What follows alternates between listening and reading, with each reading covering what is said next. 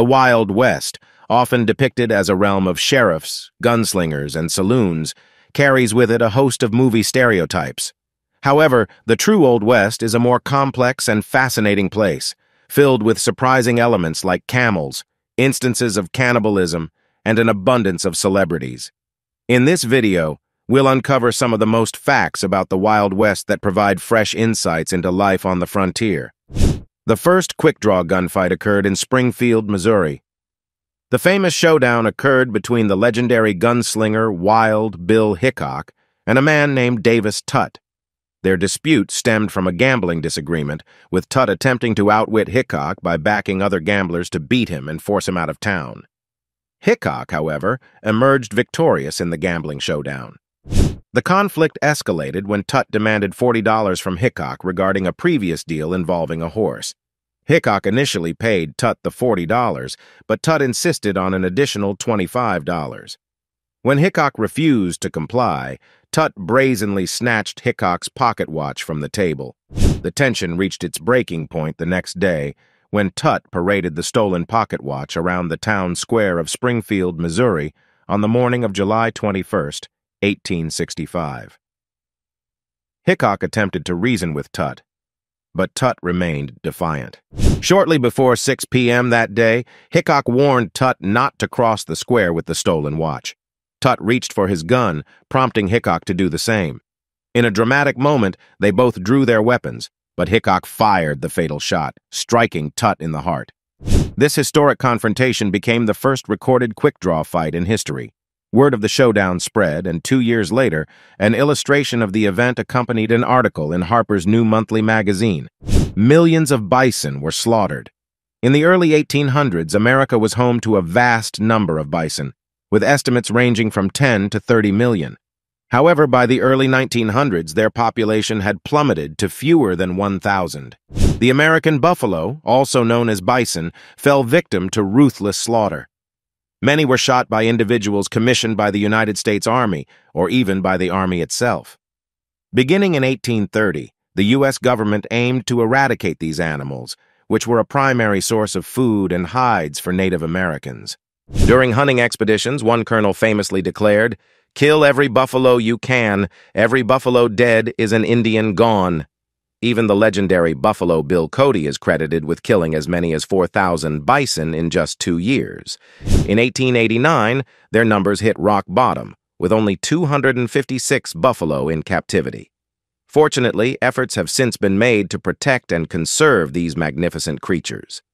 Today, the bison population has rebounded to an estimated 150,000 to 200,000. If you're interested in witnessing bison in their natural habitat, consider visiting Yellowstone National Park. Dead outlaws were propped up and photographed. During the Wild West era, the exploits of gangs and notorious outlaws often became sensationalized in newspapers across the country and further embellished in contemporary books. When these outlaws met their demise, whether in a blaze of glory or not, there was a strong desire among townspeople to have tangible proof, and authorities saw an opportunity to send a clear message to potential lawbreakers about the consequences they might face. The advent of photography during the first quarter of the 19th century provided a new means to achieve both of these objectives. Deceased outlaws and sometimes entire gangs would be arranged for a final photograph. These images captured the grim reality of their fate, serving as a testament to the dangers of a life of crime in the Old West before they were laid to rest, often 6 feet under. Cowboy meant criminal.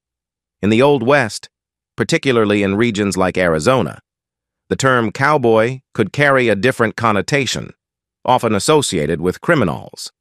In 1881, the San Francisco Examiner published an editorial describing cowboys as the most reckless class of outlaws in that wild country, emphasizing their lawless reputation, which they deemed worse than that of typical robbers. Additionally, there was a notorious gang known as the Cowboys that was active in Tombstone, further contributing to the association of the term with criminal activities during that era. The photo provided shows members of Butch Cassidy's notorious gang, the Wild Bunch, which included individuals like Kid Curry, Bill McCarty, Bill Todd Carver, Ben Kilpatrick, and Tom O'Day. These outlaws were a significant part of the Wild West's criminal history. Cowboys didn't wear 10-gallon hats. In the Old West, hats were essential for outdoor activities, but they were not the oversized headpieces often associated with cowboys in Hollywood depictions of the 1920s. Instead, cowboys, ranchers, farmers, and individuals in various professions typically wore flat-brimmed Stetson hats known as the Boss of the Plains. These hats were designed by John Stetson, who noticed that the hats commonly worn on the plains were ill-suited for the harsh weather conditions. Straw, silk, fur, and wool hats were either too hot in the summer or prone to absorbing rain during the spring. The Boss of the Plains was a lightweight, waterproof, and durable hat. Its interior was insulated enough to serve as a bucket for carrying water for horses, while its wide brim provided protection from the sun for the wearer's neck and eyes. These hats were sold for $4.50, which, when adjusted for inflation, is equivalent to about $74 in today's purchasing power. A quarter of cowboys were black. The American West's history includes a significant but often overlooked contribution from African-American cowboys. Contrary to the portrayal in many Hollywood westerns, approximately 1 in 4 cowboys during that era was black. When American ranchers settled in regions like Texas, they often brought enslaved individuals with them. These enslaved people were later tasked with tending to cattle herds while their owners were away, especially during the Civil War. After the abolition of slavery, these newly freed individuals found work as cowhands and became valuable members of the cattle industry. One notable African-American figure from the Old West was Bass Reeves, who gained fame as the first U.S. Deputy Marshal west of the Mississippi River. Over the course of his 3-decade career, Reeves apprehended over 3,000 criminals, leaving a lasting legacy as one of the Old West's most respected lawmen. You could see famous gunmen perform for shows. Imagine going to a stage play in New York City to see Buffalo Bill Cody and Wild Bill Hickok tell tall tales around a campfire. That's exactly what happened. Cody came up with a traveling show called Buffalo Bill's Wild West Show, and he had several different cast members. The most famous of all was Hickok. There weren't just stage shows either. There were staged buffalo hunts and recreations of famous events like a stagecoach robbery. Cody also had a parade in 1902, and you can see the video at the Library of Congress. Swinging saloon doors were real, not a Hollywood invention. The iconic swinging saloon doors that are a staple of Western movies were not a Hollywood invention, but were indeed commonly used during the Old West era. These batwing-style doors served practical purposes in the small and often crowded saloons of the time. Saloons during the Old West were typically quite small, roughly the size of an average bedroom. Given the lack of modern amenities like air conditioning and ventilation, these establishments could quickly become hot and filled with smoke from cigars and pipes. The batwing-style doors were designed to provide a bit of privacy while allowing fresh air to circulate, helping to alleviate some of the stale, smoky, and odorous conditions inside. Moreover, these doors were open enough to allow the sounds of music and laughter to drift out onto the street, enticing potential customers to step inside. Due to the high crime rate in certain areas of the West, saloons often featured a double-door system. During operating hours, the swinging doors were used, but when the saloon closed, solid floor-to-ceiling doors with sturdy locks were employed to safeguard the establishment and its contents, including the valuable whiskey. Women were welcome in saloons. In the 1800s, it was exceptionally rare to find women drinking in bars alongside men, particularly east of the Missouri River. However, as you ventured further west, away from the constraints of Puritan values, you'd encounter a different scene where women mingled freely with men. Among these women, some were prostitutes, commonly known as painted ladies, who might loiter around seedy bars in search of customers. Others were dance hall women, serving as entertainers and hostesses. They would liven up the atmosphere, singing, dancing, and engaging in conversation with male patrons, all while encouraging them to spend more money at the bar. As reported by Legends of America, saloon girls could earn around $10 per week in the 1800s, which would be equivalent to approximately $205 in 1870 currency. Additionally, they often received commissions based on the drinks they managed to sell, further boosting their earnings. Although prostitution is a well-known Wild West occupation, women worked other jobs, too. Prostitution was indeed a common occupation for women due to the gender imbalance, with men significantly outnumbering women. As a result, the services of prostitutes were in high demand, and they often outnumbered other women by a ratio of 25-1. However, it's important to note that prostitution was not the only job option available to single women in the Old West. There were also roles for women as saloon girls, dance hall girls, and hostesses who provided entertainment by singing, dancing, and engaging in conversations with patrons. These female entertainers typically earned a base salary of $10 per week, along with commissions on the drinks they helped sell. They would often socialize with patrons, encourage them to buy drinks at the bar, and thereby earn additional income.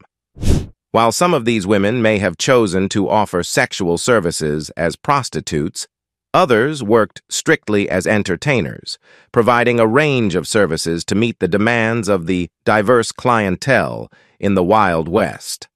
The stage plays were poorly done. Buffalo Bill Cody's indoor stage plays were far from polished theatrical productions. In fact, they often fell into the category of being so bad that they became entertaining in their own right. The participants in these plays, including Cody and Hickok, were not experienced actors, and the quality of the writing left much to be desired. Typically, these stage plays featured Cody and his companions gathered around a campfire, sharing stories and cracking jokes. However, the amateurish acting and delivery often resulted in the audience erupting in laughter for all the wrong reasons. In one particularly memorable incident, Hickok, whether due to anger, inebriation, or a combination of both, took out his pistol during a performance and shot out a stage light right in front of the live audience. This unexpected and unconventional act undoubtedly left a lasting impression on those in attendance. Gun control laws were strict in some towns. It's interesting to note that despite the Wild West's reputation for lawlessness, some towns like Deadwood and Dodge City had strict gun control laws in place.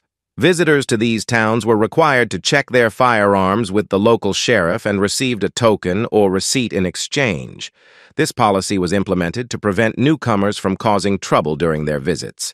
However, residents of these towns were generally allowed to keep firearms in their homes for self-defense purposes.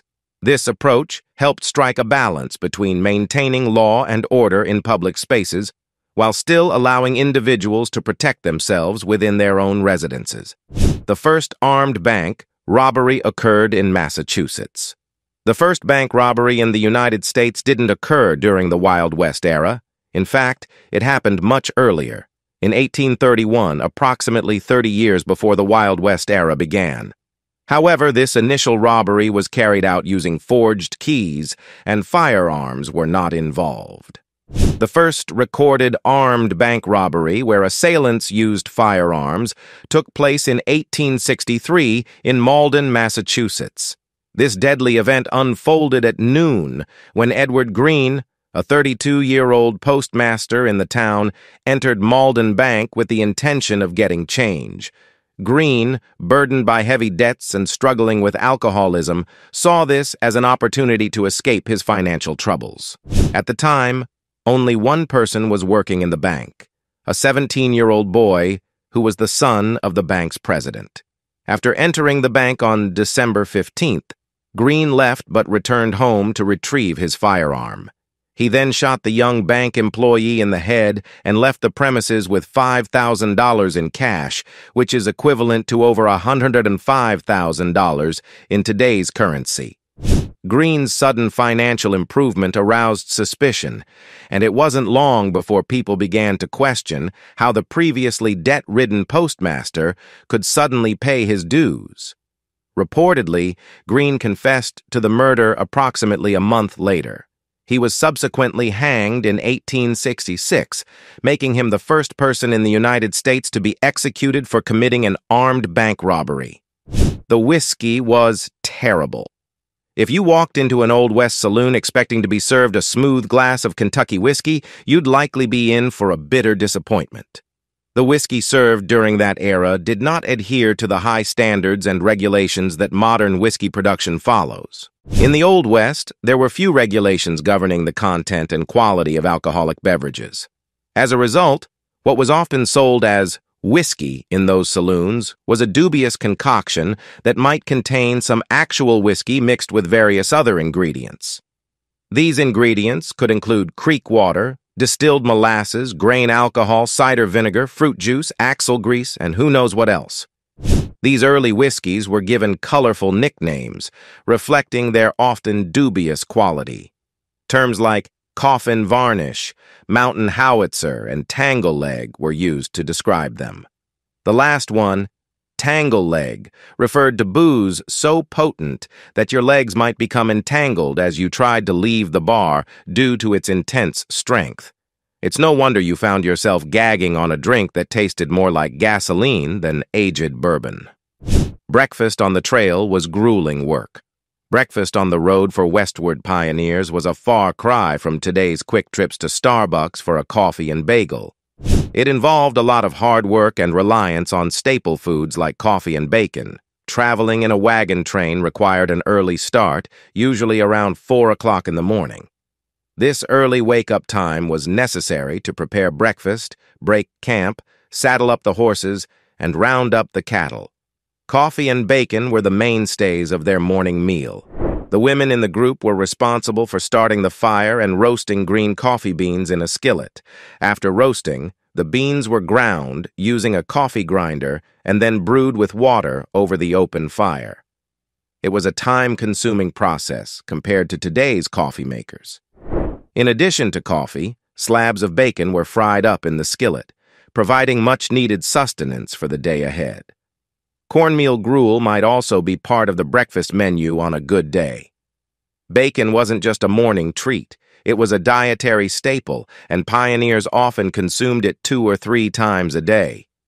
Well-smoked and cured bacon had the potential to last the entire journey, although the reality of that may have been a bit skeptical.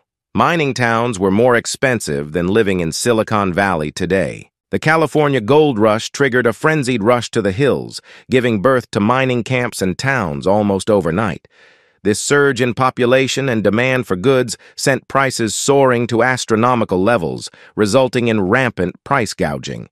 Believe it or not, it was often more expensive to live in certain California towns during this era than it is to reside in Silicon Valley today. Here's a glimpse of what you might expect to pay in 1851 in California's bustling mining towns. A single egg could set you back as much as $3, which equates to about $105 in today's currency. A pound of butter might cost you $20, or approximately $700 by today's standards. Gold pans that once sold for a mere $20 just 2 years prior were now commanding $8. Equivalent to a hefty $280 today. Shovels were selling for a staggering $36, an astounding $1,159 in today's money. It's worth noting that the majority of miners struggled to unearth a mere $10 to $15 worth of gold each day, which makes the exorbitant costs of everyday items even more astonishing. Frontier folks embraced poop-powered cooking. Know what the Great Plains didn't have? Trees. Know what the Great Plains had a lot of? Buffalo poop. In the treeless expanse of the Great Plains, pioneers had to find alternative sources of fuel for their campfires, and they turned to buffalo dung for this purpose. The Great Plains lacked trees, making it challenging to find traditional firewood. In this landscape, dried buffalo dung became a valuable resource for fuel. While it may seem unsanitary and unappealing, buffalo dung, often humorously referred to as meadow pies or prairie chips, had practical uses. When burned, dried buffalo dung produced a quick, hot, and surprisingly odorless fire, making it an efficient choice for cooking and keeping warm. The key was to find dung that had thoroughly dried out in the hot sun, rather than using fresh or moist dung. Despite its unconventional nature, buffalo dung served as a practical and readily available source of fuel for pioneers on the Great Plains. The California Gold Rush wasn't the first in America. In 1799, in Cabarrus County, North Carolina, a young boy stumbled upon a gold nugget while fishing on his family's property. Initially unsure of its nature, he eventually took it to a jeweler a few years later. Upon selling it, he discovered its true value and embarked on a quest to find more gold on his land, successfully uncovering additional pieces. The second significant gold rush occurred in Georgia in 1828. The exact person responsible for the initial discovery remains unclear, but reports of gold findings began pouring in from northern Georgia, attracting numerous prospectors. In White County, located in the eastern part of the state, more gold was discovered in creeks and rivers. The renowned California Gold Rush took place in 1848 at Sutter's Mill. James Wilson Marshall was in the process of building a sawmill along the American River when he stumbled upon gold. Despite his discovery in January, it initially went largely unbelieved. However, in May of 1848, a storekeeper displayed bottles filled with gold dust, finally convincing thousands to make their way to California in pursuit of their own gold fortunes. The California Gold Rush of 1849 was one of the key events. The California Gold Rush of 1849 marked a significant turning point in the history of the Wild West and the United States as a whole. It began with the discovery of gold in California in 1848, and news of this precious metal's presence spread rapidly, triggering a massive influx of people from around the world who hurried to California in pursuit of gold. These individuals, famously known as 49ers, were lured by the promise of wealth and opportunities. Many of them chose to remain in California even after the gold rush had concluded, contributing to the establishment and development of the American West. The impact of the gold rush was profound, shaping the region's economy and culture. It led to the creation of towns and cities and the growth of industries such as mining and agriculture. Furthermore, the gold rush played a pivotal role in the westward expansion of the United States by encouraging migration and settlement in the Western territories. The Wild West was a time of great innovation. The Wild West era was marked by significant innovation and technological advancements that brought about substantial changes in the lives of its inhabitants. The introduction of railroads and telegraphs played a crucial role in revolutionizing transportation and communication throughout the western frontier. These innovations made it more efficient and rapid to transport goods, people, and information across vast distances, effectively shrinking the geographical barriers. The telegraph in particular played a pivotal role in swiftly disseminating news and information. Its ability to transmit messages over long distances played a role in curbing some of the lawlessness and violence that characterized early Western settlements. Simultaneously, the emergence of groundbreaking inventions like the Colt revolver and the Winchester rifle transformed the nature of conflict and gunfights in the West. These firearms became accessible to both criminals and law enforcement, influencing the dynamics of battles in the region. The Colt revolver, renowned for its reliability and rapid firing capability, gained immense popularity during this era, becoming one of the most iconic weapons of the time. These technological advancements left an enduring mark on the history and culture of the Wild West. Want to dine like the Old West? You probably don't. Food in the Wild West often left much to be desired in terms of culinary delight. However, there were exceptions, particularly when it came to breakfast. A morning meal might include more appetizing options such as cornbread, stew, boiled eggs, fried potatoes, and omelets. Dinner, on the other hand, could feature less appealing choices like calf's head, boiled mutton, or soused calf's feet. For those with a sweet tooth, pudding might be offered as dessert. These were typical foods for families living on the frontier in 1853. Food preparation in the Wild West was relatively straightforward, relying on basic tools like ovens, frying pans, and roasting spits. The availability of ingredients was also subject to the season, with cowboys often relying on canned beans, rock-hard biscuits, dried meat, dried fruit, and coffee as staples of their diet. Many brands from the Old West are still around. If you were transported to the Old West and found yourself near a decent general store, you might encounter some familiar brands that were in existence during that time. These brands include Quaker Oats, Royal Baking Powder, Baker's Chocolate, Durkee, Arm& Hammer, Fleischmann's Yeast, Pillsbury Flour. The Long Branch Saloon of Gunsmoke. Fame really did exist in Dodge City, and still does. Sort of. The Long Branch Saloon, made famous by the television show Gunsmoke, actually existed in Dodge City, Kansas. While the exact year of its establishment is unclear, the original saloon was destroyed in the Front Street Fire of 1885. However, it was later rebuilt and now serves as a tourist attraction, complete with a reproduction bar and live entertainment. Interestingly, the original Long Branch Saloon served a variety of beverages, including milk, tea, lemonade, sarsaparilla, alcohol, and beer. This historical tidbit adds an intriguing twist for fans of the show, imagining Marshal Matt Dillon and Festus enjoying milk mustaches in between their law enforcement duties.